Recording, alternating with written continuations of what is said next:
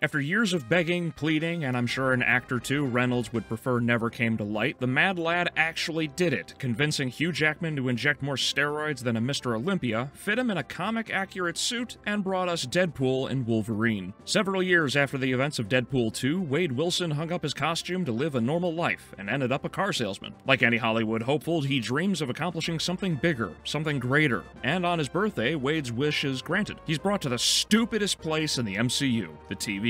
It is here Mr. Paradox, who works at the TVA, gives Wade the choice to join the official MCU timeline and maybe become an Avenger. But whether Wade does or not doesn't matter, because his universe is about to be destroyed anyway. One convoluted explanation of stupid multiverse rules later, and Deadpool has teamed up with another universe's Wolverine, and the duo works together to save Wade's universe from being destroyed by Mr. Paradox. Now, as this movie has only been out for a week and highly anticipated, I'm going to avoid spoilers for those who haven't seen Deadpool 3. So I won't be going as in-depth as I normally would in this video, though I might later during a stream or spoiler video if people want it. Alright, for starters, Deadpool and Wolverine is hilarious. I think the last time I laughed this hard at a comedy in theaters was the first Deadpool, which either proves I think too hard about movies, or Hollywood's attempts have been as dry as sandpaper labia. Timing is better in this one. Situations aren't absurd like the Zamboni from the first Deadpool, but pauses and cuts lead to better impact for some of the jokes, like when Wade tries to rally the troops for the final assault and Logan shits on it at the end. Now, that's not to say all the jokes land. There are a few gags that I feel like were written by James Gunn running on way longer than they ever should have and killing the joke. Now, the action, while a little repetitive at times, is another strong point of the film. Deadpool was always decent at action. Nothing amazing, but certainly not laughable like the Marvels or Rings of Power. What elevates Deadpool and Wolverine is that we finally get to see a healthy and roided out Wolverine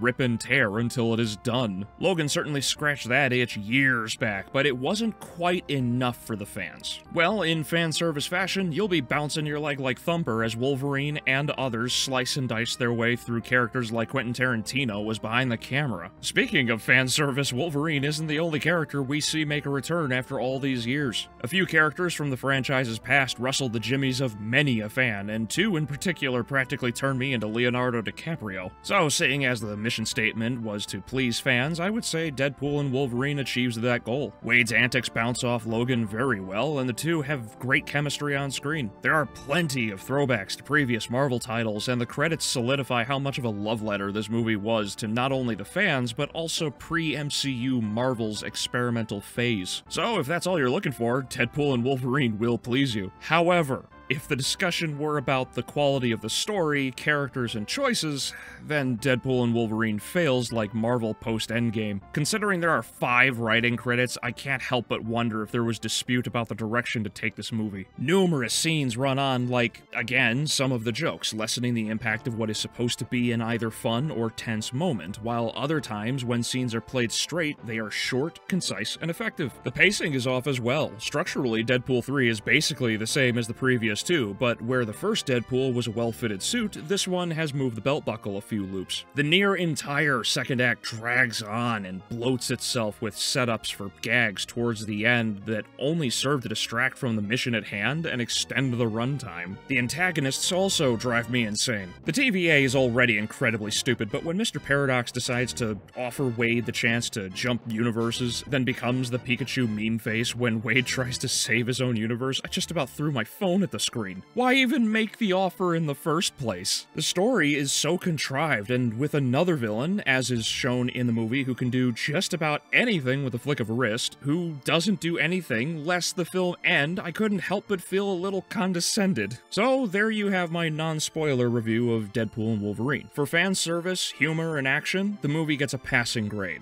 But in character, choices, plot, writing, world building, and the like, it fails, although it is still worth a watch. Now let's hope this movie's success doesn't get to Kevin Feige's head and think Marvel is safe, or else they'll flood us with more content we don't care about.